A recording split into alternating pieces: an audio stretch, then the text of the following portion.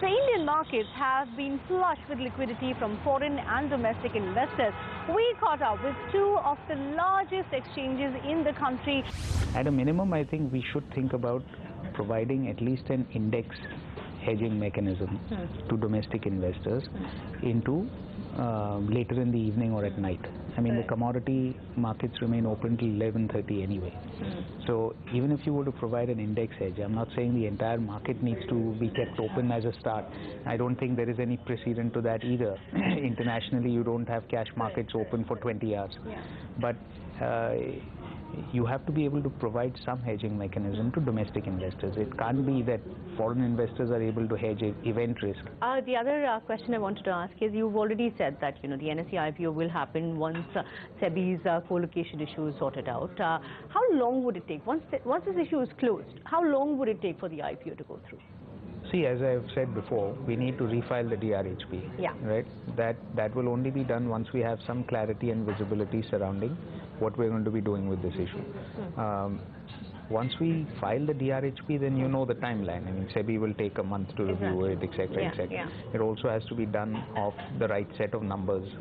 So the numbers have to be current. So depending on when this issue gets resolved, we'll have to then look at when the audited numbers for that particular period or the quarter or whenever the logical point is that we get audited numbers done. That will have to play a role in the timing. I haven't heard back from SEBI on the timeline. They are still awaiting certain information. They're conducting some investigation and analysis. So once they have all that information, I'm sure they'll come back with what their approach will be.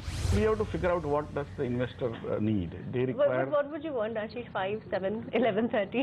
For me, ultimately, everything has to be on the same framework, right? So if something is traded till 11:30, why not? If something is traded till 5:30, then everyone has to come down to 5:30. Well, when you have two of the biggest stock exchanges in the country, why not get the biggest commodity exchange as well? My colleague Yash Jain spoke to the MD and CEO of MCX.